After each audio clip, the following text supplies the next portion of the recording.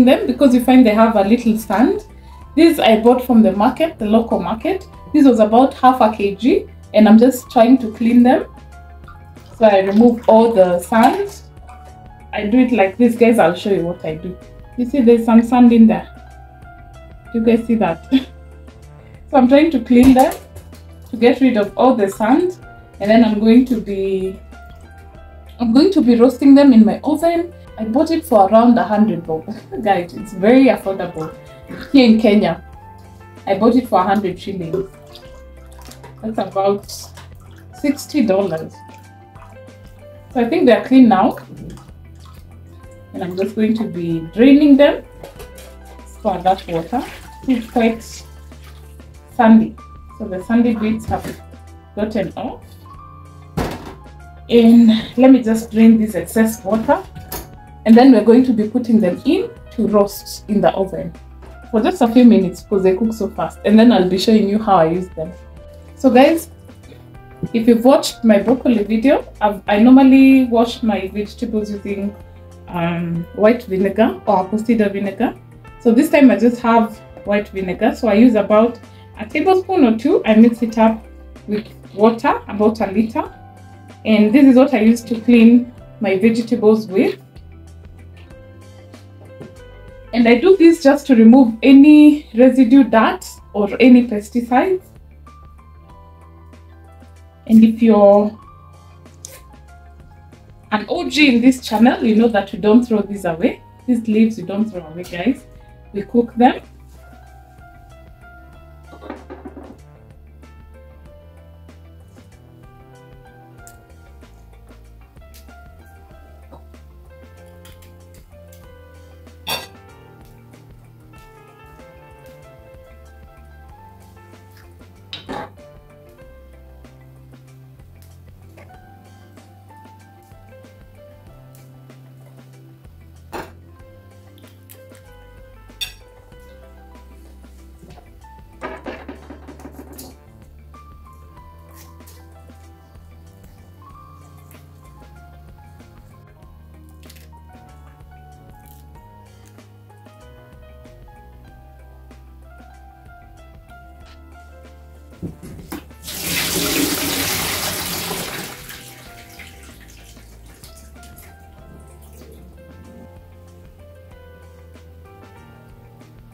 The sesame seeds are ready to go in to the oven. I think they've lost enough water, so I'm just going to put them in the oven. But I'm thinking of putting them on a tray first with a piece of cloth to drain the excess water before I put them in the oven. I think that's what I'm going to do, guys.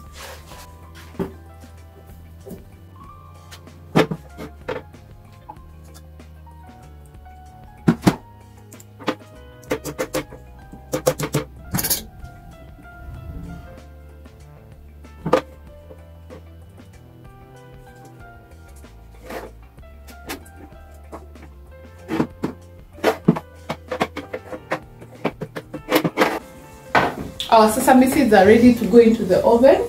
Let me just use some aluminium foil to put on my baking tray so that I set them in the oven to roast. And once they're like this, guys, once they're roasted, you can put them in a container and store them and use them whenever you need to use them. So this process will make your process easier, will make your work easier the next time you need to use them. So I'll just put them on my baking tray and bake them in the oven. And sesame seeds cook very fast, guys, so be very careful not to burn them.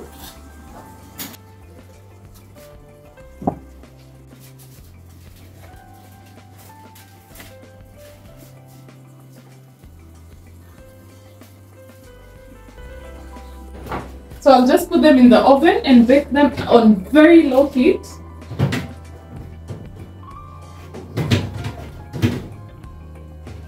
I think I'll do 15 minutes fast at 150 degrees Celsius, just to prevent them from burning because they can burn very fast.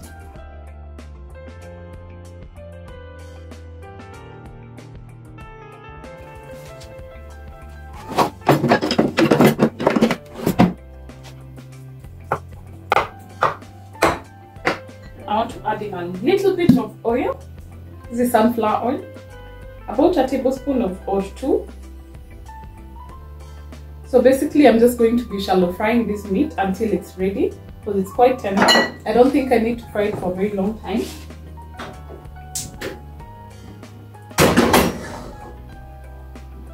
So I'm putting it on my fire on very low heat, and I'm going to cover it. I think I should cook it on this other burner.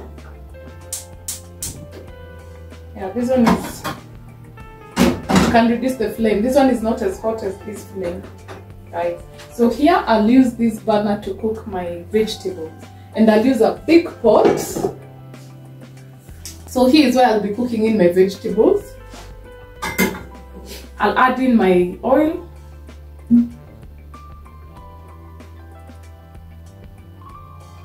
So I just put in a bit, like a tablespoon or so of cooking oil, and I'm using sunflower oil, guys. So guys, I have all my vegetables ready to go in. I'll be using tomatoes and 1 onion and garlic for my meat. For my vegetables, I'll just be using an onion and like 3 cloves of garlic. If you want your meat to be tender, guys, this is the point to put in your garlic. It will have a very nice flavor. Ginger and garlic makes your meat to be soft, guys. So if you want your meat to be tender, you can use, if you don't want to marinate it like I did, you can just use ginger and garlic into your meat and have it cook for some time on low heat. That should help. Hey, let me get my grater.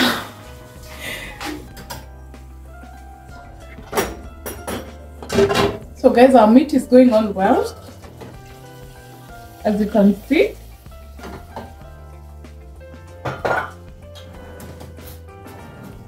I'm just going to stir it, and then I'll add in some grated ginger and garlic.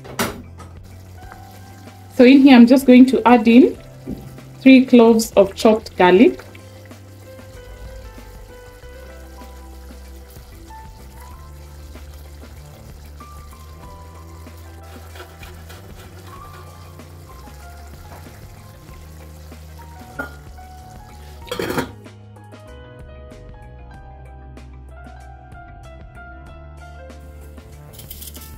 Guys, this is what you do when you're in a hurry and you don't use a chopping board. This makes the work much easier and fast.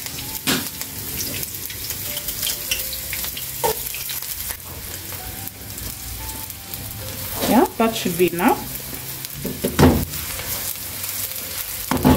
I'm just peeling my carrot. And it's going to be going into my onion once it becomes golden brown.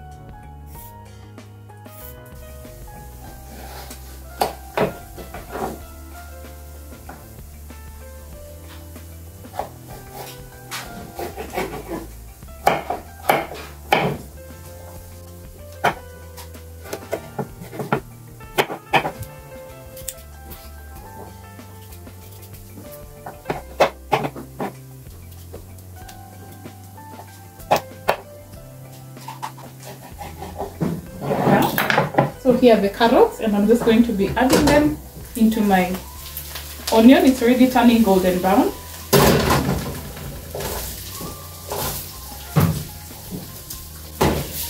This is how it looks. Now let me chop up my greens.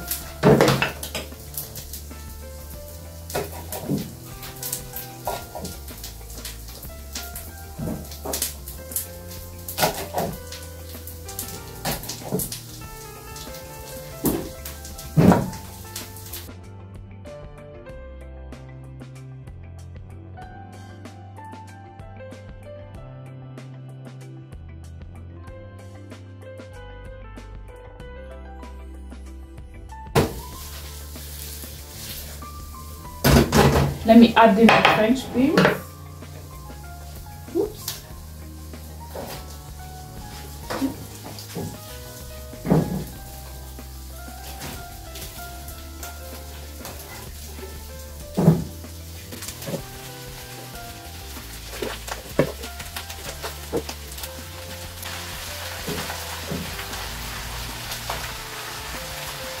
finished, guys.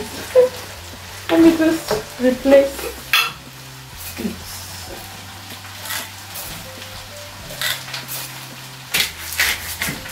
Yeah, so this is black pepper.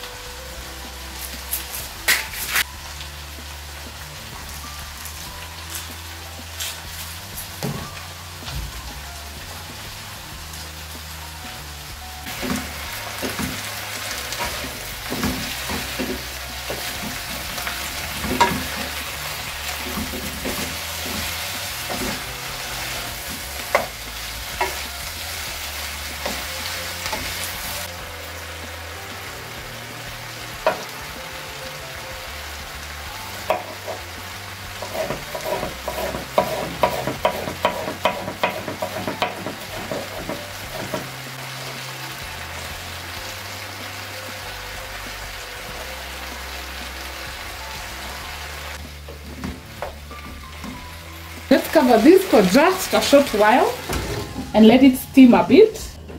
Let's put this here. Ooh, it's quite heavy. Yeah. So our meat is going on well. Yeah. I don't want it to completely dry off. I want it to retain some of this juice.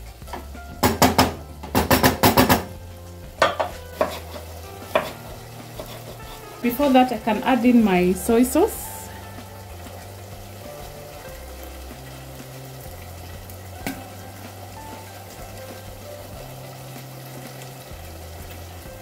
Just a lemon.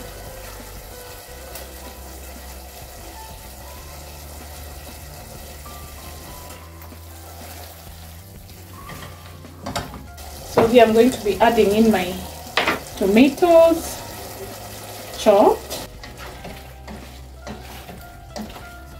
Add a bit, like a tablespoon.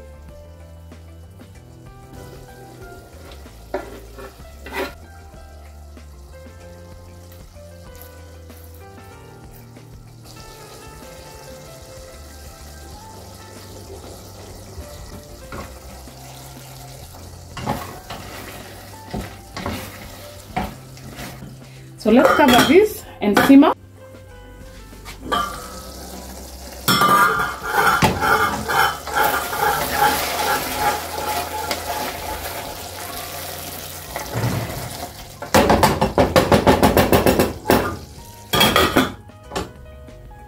Here's my washed rice. So I'll just put it on the fire. I use this cup to measure out the rice, and it's the same cup I'm going to measure out. So I put 1 of this cup of rice, which I cleaned, and I'm going to put 2 cups of water. So to cook this rice, you use 1 cup of rice. The ratio is 1 cup of rice to 2 cups of water. So I'm just adding the water. This rice is from our farm. Sometimes I cook it with hot water, sometimes I cook it with cold, especially when I'm in a rush. It cooks perfectly.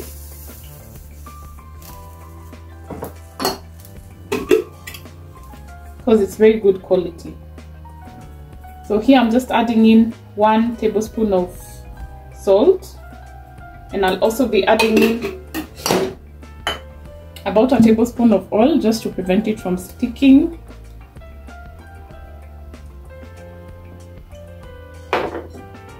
Yeah, and I'll cover it partially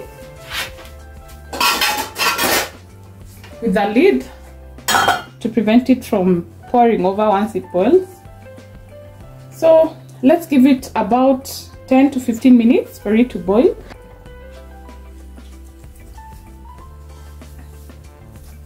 Let's check on our roasted sesame seeds, and they are dry, guys. They are ready. Wow, look at that. Amazing. They are all dry. They are all ready. Yeah, so I'll just transfer this into a container.